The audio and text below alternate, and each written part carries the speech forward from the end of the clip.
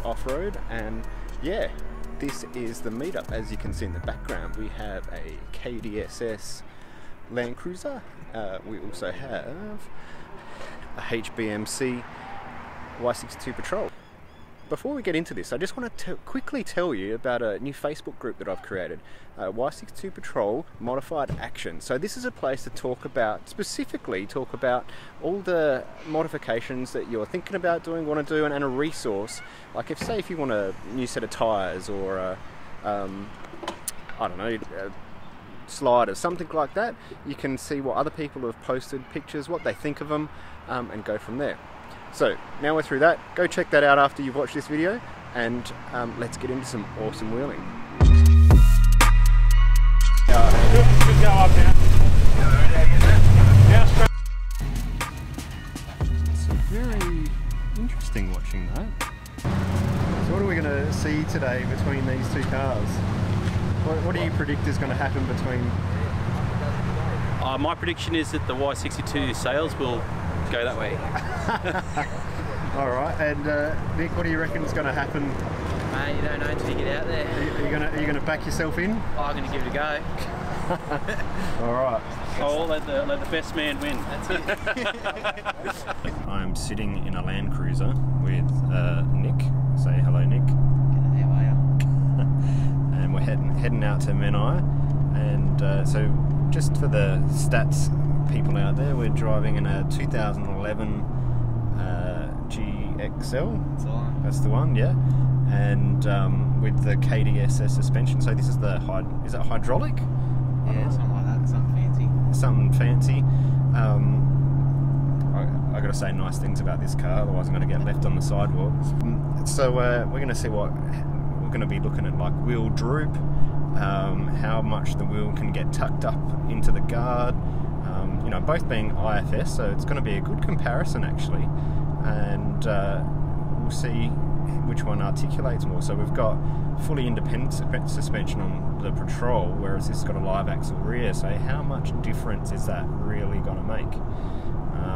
But the big question, I guess, is am I going to catch on fire for sitting in a LandCruiser?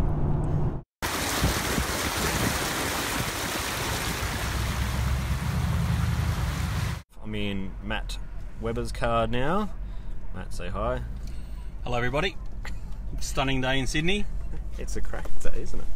So we're just heading out, we're down, ready to go, but we need to just have a quick chat about the cars before we do this comparison. So we are running, what model is this? This is a 2017 TI. TI. With a on-track 2-inch lift. Okay. And some ATs, KO2 ATs in 285 65/20, so it gives me about 34.2 diameter on 20-inch rims. So for what it is, it gets me most places. So 2-inch lift, 34s. Just for comparison, the LandCruiser's on 33s, also with a 2-inch lift. Both petrol? Yes. Okay, so we've got petrol for petrol.